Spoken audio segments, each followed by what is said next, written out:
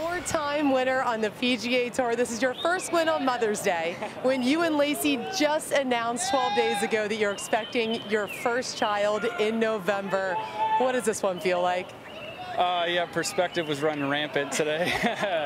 Feels good. Obviously, it's a special day, especially now to me. It was already a little special. I got a mom and a grandma, but it was important. Obviously, she's not here, but I just feel like life's good. I got a good life and playing some good golf.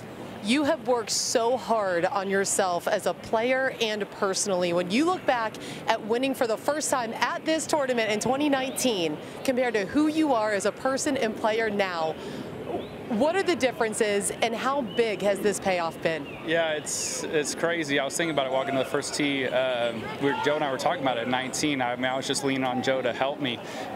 You know, he was talking about getting to the tee before or after Rory, so I didn't have to hear a roar, and all of a sudden, I don't have to deal with that. I've got a great support system on this tour. I mean, these people were a little crazy, but super awesome. But yeah, I just feel like I'm coming into my own. I'm starting to believe in myself a lot, and that's all I can really ask for. Passionate fans here in Maryland, but what was it like battling Keegan Bradley down the stretch? You guys were flipping spots on this leaderboard all day. What does it feel like in the heat of the moment? It's really hard. Keegan is a really good golfer.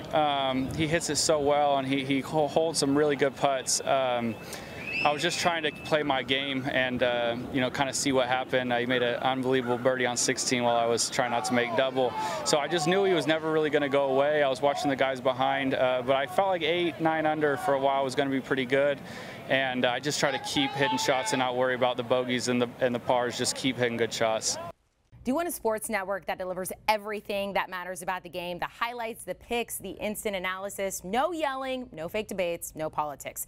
Hit the subscribe button and never miss a moment.